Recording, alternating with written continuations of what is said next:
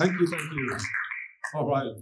Well, this is exciting. It's the first time we're doing this. I very much appreciate you guys coming out. And Trond Nielsen, where are you? Thank you so much for inviting and organizing this thing. It's very much appreciated. So, my name is Ron Bessems. I work for MagicLeap. I'm the tech lead on OpenXR for MagicLeap, the runtime. And here in the working group, I am the chair. So that means for the last week, I've been trying to guide this group towards a beautiful API, and it's on its way. It's already there. So this is the group. Sorry.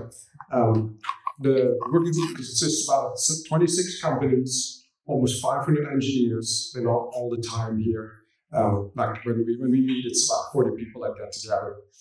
And we do several meetings a week, so it's a very active group. We are, in fact, the second largest group within Khronos, often being the first. And we have various forums, Discords, and GitHubs that can take input from the public. If you find a bug, if you find an issue, if you're like, why are they doing it this way? Maybe they should do this. There's all these ways to reach out to us, and I'll put a QR code there with a link to the website where you can find these things.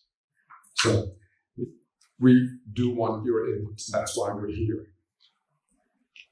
A little bit about the roadmap. You may or may not know this. The OpenXR standard was announced in 2017.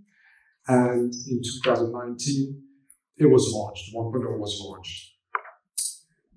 From there on, there was a lot of work done on getting all the conformity implementations out there, around our headsets and all that.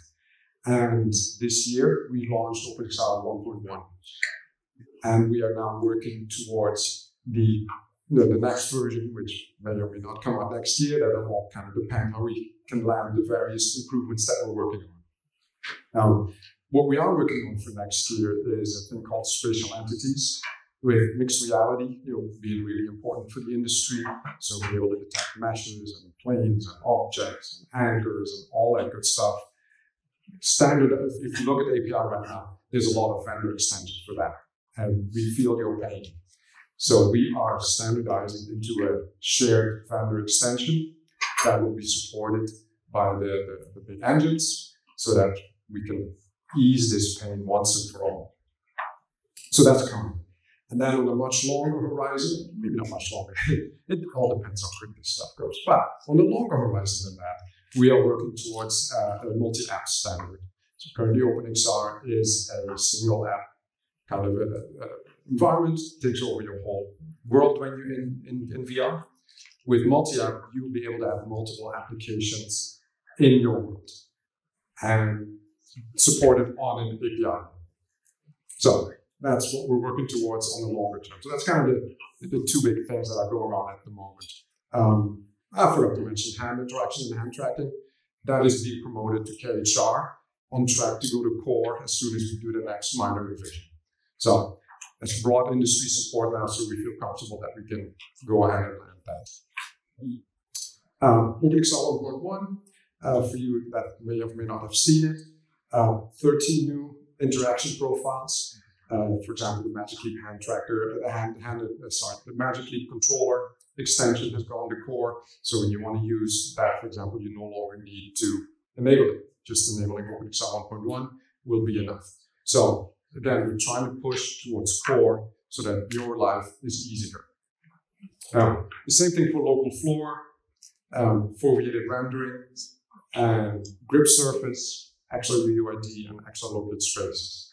So it is a focus of us that we want to get stuff in the core. We understand that all these vendor extensions are great, give a lot of functionality, but it hurts on the developer side. So standardization is what we're after.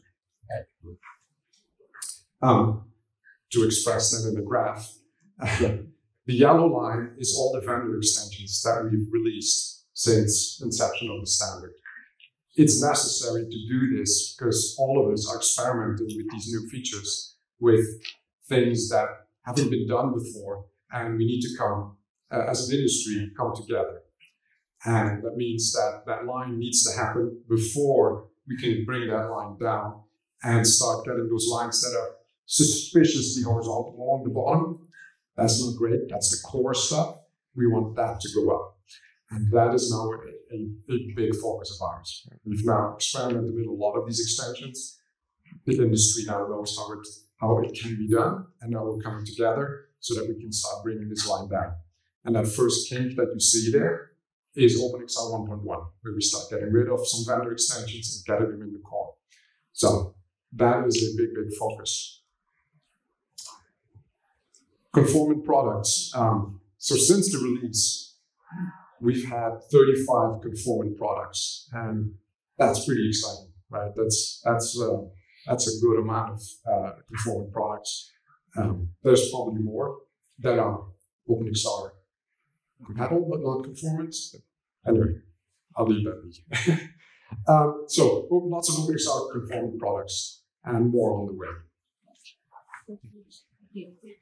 Then the work we are working on right now, which is, so we just had a week of OpenXR face-to-face, which is the Khronos way of getting all the companies together. We sat in this room here, was split in two, and we bickered for a week on all those yellow line extensions. How can we come down to one EXT for spatial entities? And we're actually making good progress. So a big shout out to Khronos for hosting these things and making this kind of stuff possible. It is quite amazing how companies that are basically competing in this market can put that aside and actually come together and bring out these standards for the best of the industry. So I do appreciate this this whole ecosystem. It's awesome. So anyway, spatial entities. What we're trying to do is that plane tracking, marker tracking, so think QR codes, Oruko codes, that kind of stuff, spatial anchors, and a raycast extension into an EXT framework. And this is the first pass. There's many more things, object tracking and all that kind of stuff that will follow on. But this is laying the foundation of a common framework, an entity component system that allows us to query what's in your environment. Give me all the planes in the sphere of 10 meters around, and that'll be returned. Or you can use a frustum. There are different ways you can query this, or place anchors, and no longer need to deal with all the extensions, the yellow line that we saw, and have to deal with the MagicLeap version of it and the Quest version of it. No, it's just the Khronos EXT version of it. That, if it proves out to be a good extension, we will take the core as well down the road. So we're really proud of this work. It is a lot of work, but it's coming. Hopefully next year. Woo! Thank you, Andy. It'll be out. I am not a very wordy wizard. I am the chair. I'm supposed to be there to help the members talk and fight it out. So I'll just take questions and hopefully I can answer some of them. We have time around to take like maybe 1 or 2 questions. Yes? Someone on the right? I'll give the mic. Just a quick question. Can you name yourself and then go for the question? Larry James, and quick question about an ETA on the other apps. You had a timeline, you had a question mark. I mean, a soft ETA.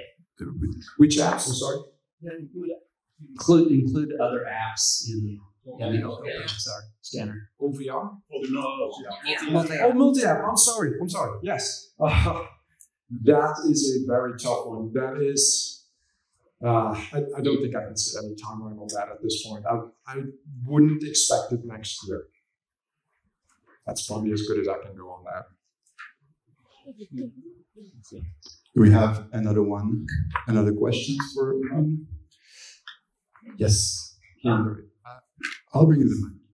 Okay. With spatial entities bringing like spatial anchor support, I guess what vendors are kind of supporting this? So like Google Cloud anchors and like I know like Azure spatial anchors is like being deprecated. So what are the options, I guess? That is a good question. I am not sure, since I don't want to speak for the other members. So that's a tricky one to answer. let's put it this way. All the big players, if you look at the listing of companies that are involved, are playing ball here. And I'm actually really happy as chair that this is happening, because this is a really good sign for the ecosystem that we're coming together and doing this. So expect broad support. That's the plan that I'm driving to with the group, and I think we're going to get there with this one. All right, thank you. So big round of applause for Ron Bessems. Thank you very much. Thank you.